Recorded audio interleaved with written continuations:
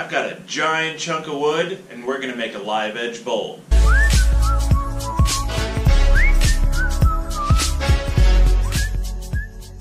This giant piece of wood, found it the other day. It's pretty dry.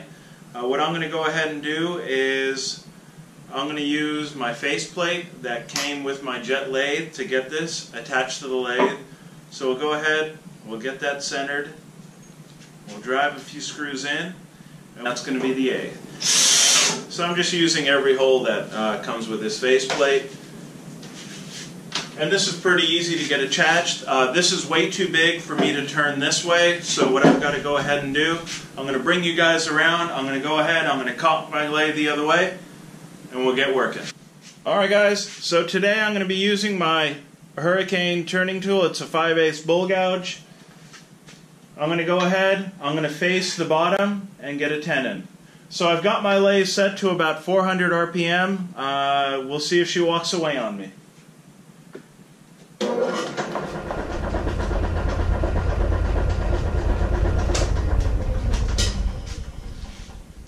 She's a little shaky, but I think once we bring this high point down, I think we'll have a little better balance. Let me grab my safety glasses.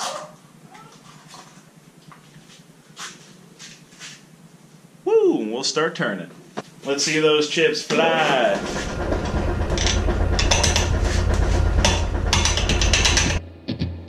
I'll take you when I want it, leave you when I see it on my own, yeah.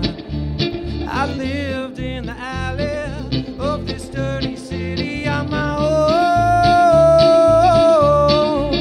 Just keep in mind, I ain't got no time, stopping city way, yeah.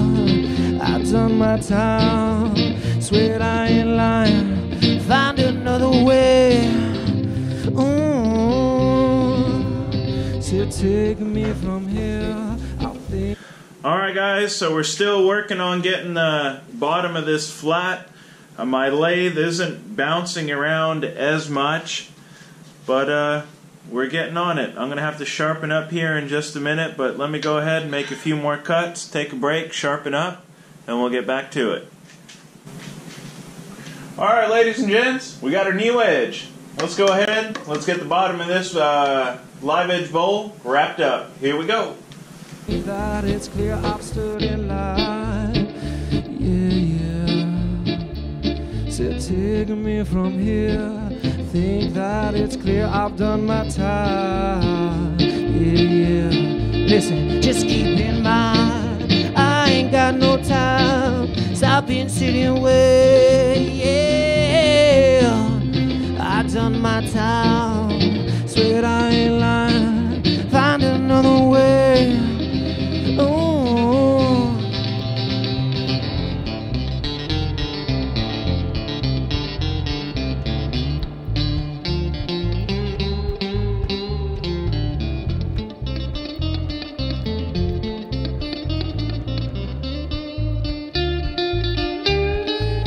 Just keep in mind, I ain't got no time. Alright guys, so that's going to be our bottom. It's going to need some sanding, but we've got a slight curve to it here. We're going to work on our recess here, and then we'll go ahead. I've got a little more shaping to do after I get my recess all marked out and ready to go. Here we go. Stop sitting way, yeah. I done my time, said I ain't lying, find another way. Ooh, we're 17 years old, won't plan on growing old, no way. Yeah, yeah. Had a 40 ounce in hand, didn't have no master plan, no way. Just keep in mind, I ain't got no time, stopping city way, yeah. Woo! We're getting there, guys. So this is actually one of the most challenging projects I've taken on to date. So we've got the bottom shaped. I just finished sanding with 80 grit. Yes, you heard 80 grit. I'm not that good. I can't start at about 120 grit. I've got to start at 80 grit, but we all have to start somewhere. But I've got it all shaped out. I've got some cracks here that I'm going to go ahead. I'm going to just fill with sawdust and CA glue. I think that'll be fine. But let me guys give you kind of a little tour. This is the live edge out here. There's that knot I tried to keep. I just made it. Look at that. And that there is the bottom of the bowl. Alright, I'm going to continue sanding this. See you guys in a minute. Guys, I made it. Boy, I think the sanding of this thing took longer than actually shaping it.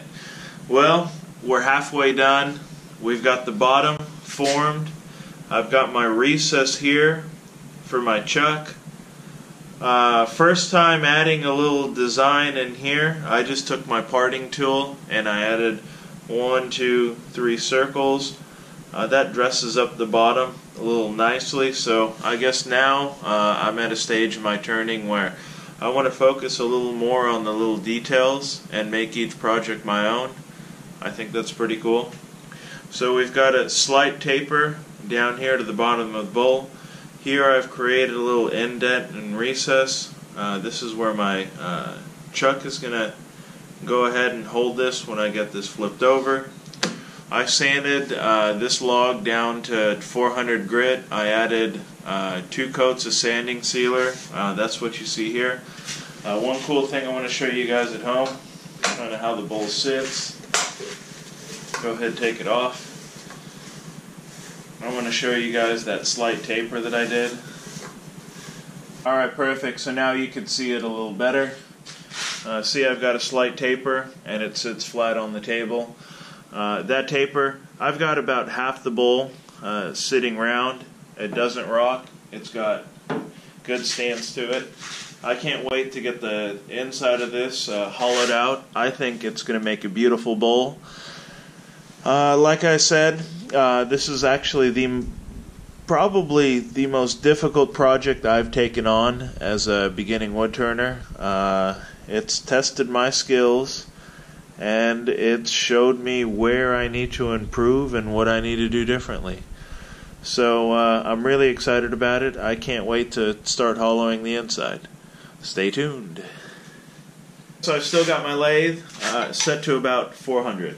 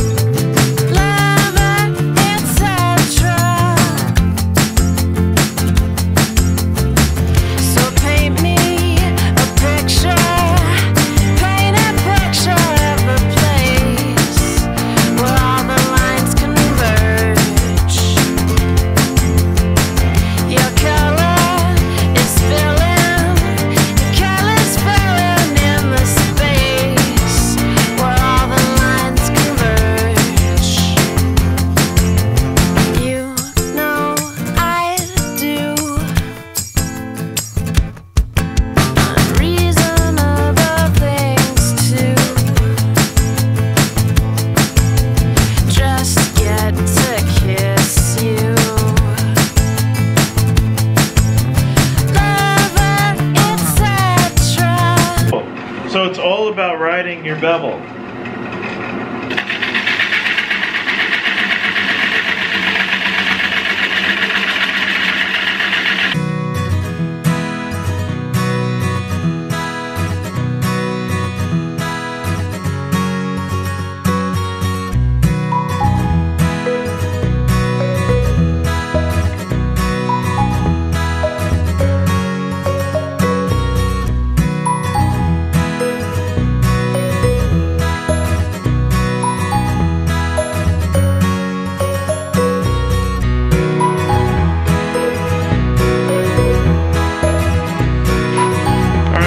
I've got my negative rake scraper that I made. I've got a 70-30 bevel on it, and I'm just trying to clean out all this end grain right now. It's doing a pretty good job. It's just going to save me on the back end. It's going to make my sanding go by a little quicker. This is how I do it. Start on the inside. You see how fine those shavings are? And just work your way to the outside.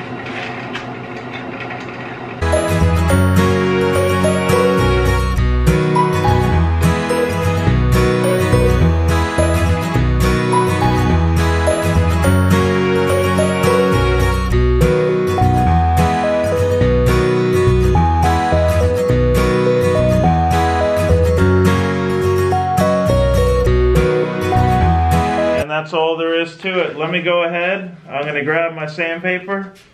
I took a vote a little earlier. Nobody likes sanding, so I don't need to show you any of that. If you guys recall how to sand, take your sandpaper, just like that. Touch it to your work. When you're happy with the way it feels, you're done. I'll see you in a minute, just after I put 2 coats of sanding sealer on it. See you in just a minute. Don't go anywhere. Alright guys, so the bowl is done. That's the inside. That's my live edge outside. I got to keep my knot. Look at that. Woo! That's the bottom. I gave it a little bit of a detail there. The only thing left to do is I've got 2 coats of sanding sealer on it. I was going to shellac it, but you know what? I decided not to do that. I like my organic wax finish much better. I think it's going to be healthier for the whole family. So I went out to Harbor Freight. I got a cotton wheel. I'm going to charge it with some wax. Let's get this thing buffed out so we can put something in it. Woo!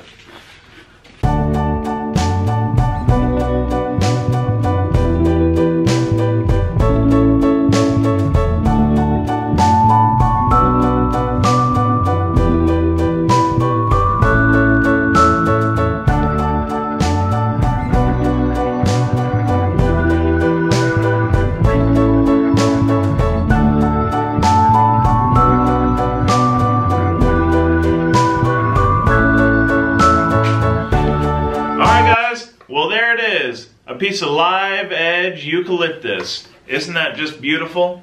I mean, just to think, this was just sitting in the alley. This was going to end up in a landfill somewhere, and I took it home. I gave it some life. I gave it some shine. I get to put stuff in it. How cool is that? Guys, I learned 3 things today. I'm going to go ahead and recap. Don't wear a black shirt when you're woodworking. Make sure you got your safety glasses on. Always follow the bevel of your tool. Guys, if you like this video, be sure, give me a thumbs up, hit that subscribe button. I'm going to be coming out with these videos weekly. Thank you. Woo!